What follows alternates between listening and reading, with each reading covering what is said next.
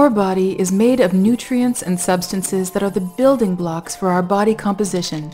These build our bone, fat, and muscle. A very important body component for maintaining good health is our skeletal muscle. Skeletal muscle makes up approximately 40% of our body weight. Skeletal muscle is vital for movement and balance, but it's also essential to our physical strength, immune system, and healing of wounds. Muscle houses most of our body's protein. That protein is mobilized if we're sick or malnourished, or when we're not getting enough protein in our diet. There's more than meets the eye when it comes to body weight and our muscles. Low muscle mass may be a hidden problem. Measuring body weight alone doesn't tell us how much muscle we have. In fact, people with the same body weight can have different amounts of muscle mass. Low muscle mass can also occur in some people living in larger body sizes. In this example, two people have the same body weight and look the same on the outside. However, one of them has low muscle mass while the other has a normal amount of muscle mass. We can lose muscle mass as we age, or with illness or injury. People who are on bed rest or hospitalized can lose muscle quite quickly.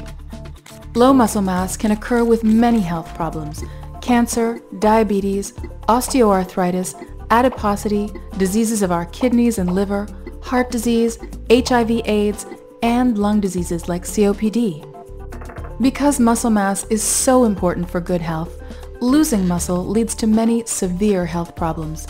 This can include challenges with physical function and mobility, poor quality of life, more complications during and after surgeries, and longer hospital stays. Even more concerning, having low muscle mass is linked to shorter survival times for people with health problems. The consequences of low muscle mass have been studied in depth in cancer.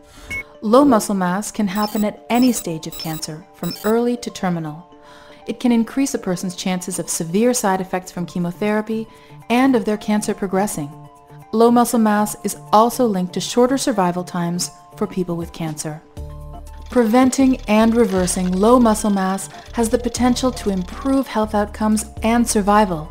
It can also reduce people's use of the healthcare system, which ultimately reduces healthcare costs. So preventing and reversing low muscle mass is tremendously important. We can support good muscle mass by treating diseases and exercising. Nutrition is an essential piece of the puzzle because it supplies the nutrients and substances that we need to build muscle. Like the ugly duckling, nutrition is often overlooked. Many people don't give it the attention that it deserves for its essential role in preventing and reversing low muscle mass. Just like the air we breathe, we need nutrients to build muscle. Several nutrients can help build and support muscle mass, and protein is essential as the main building block of muscle. Our goal is to raise awareness of how important muscle mass is to our health. We create targeted strategies based on nutrition to prevent and treat muscle loss in people with many different diseases. Nutrition has a critical role to play in rebuilding muscle mass to support overall health and recovery from disease. We believe that good nutrition is a therapy. We can and should use our food as medicine for better health. And our research is exploring how we can use nutrition as a powerful therapy to live longer and better lives.